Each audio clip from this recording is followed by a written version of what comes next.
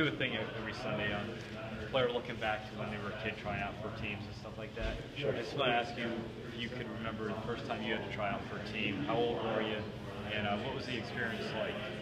First time I tried out for a team. I can't remember if I tried out. I think there must have been trials. I was 7 years my first year of trial hockey. I think I was 7. I was playing for the Crystal Lake Leafs. Or no, it was the Schaumburg Kings. Schaumburg Kings. You know, I was 7. I really couldn't tell you much. I remember it was my first year of organized hockey. The only time I'd skated before that was that birthday party. Yeah. And it was the first time I skated, and I know that I really liked it. So I ended up playing for the Schaumburg Kings. And it was like a half-hour drive from my house. I'm trying to remember. It was in this old dinky rink, real cold. It was connected to like a theme park, like a roller coaster.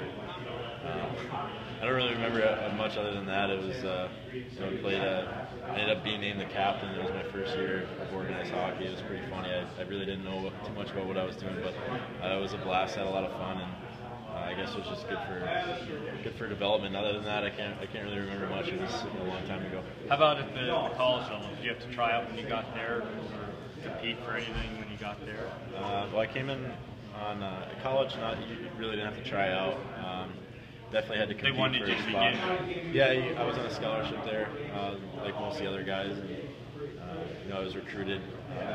I had to try out for my team in juniors. In the USHL, I played for Cedar Rapids, and I didn't have a guaranteed spot going into there. And that's a whole long other story that I could get into. I was flying back and forth between graduation and trying in Massachusetts and trying to make the team in Iowa, and I was flying back and forth to do that. So ended up working out. Graduation. Yeah. So that ended up working out, and thank goodness, because I have a really long story of my career, what happened. So, but the most recent, I would say, was the Cedar Rapids tryout. That was pretty much a make or break point in my career.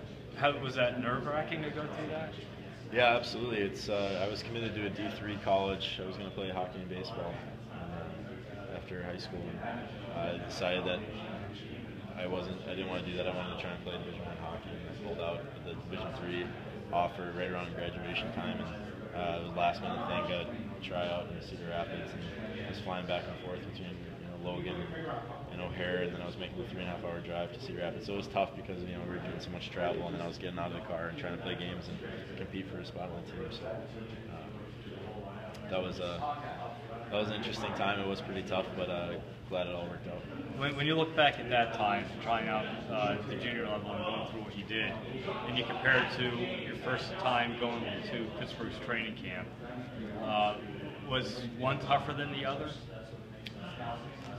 I guess they're both similar in their own way. Obviously, it's tougher because of the level that the NHL is at.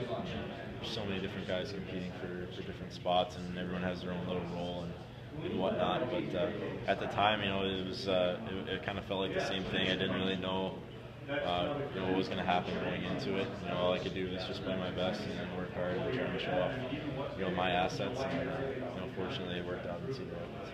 Last thing I have for you is your experience with Cedar Rapids and with Pittsburgh trying out at those levels. What advice would you have for a kid who's going to be going through a tryout for the first time? Show up early, leave late. Be one of the hardest working guys there. You let your work ethic shine. You gotta bring what you bring to the game. Don't try to be a player that you're not. If you bring speed, you gotta show your speed. If you're tough and you like to finish your checks, make sure you're doing that. That's the biggest thing I would say is just bring what you bring and bring your work ethic and compete. It's really gonna stand out.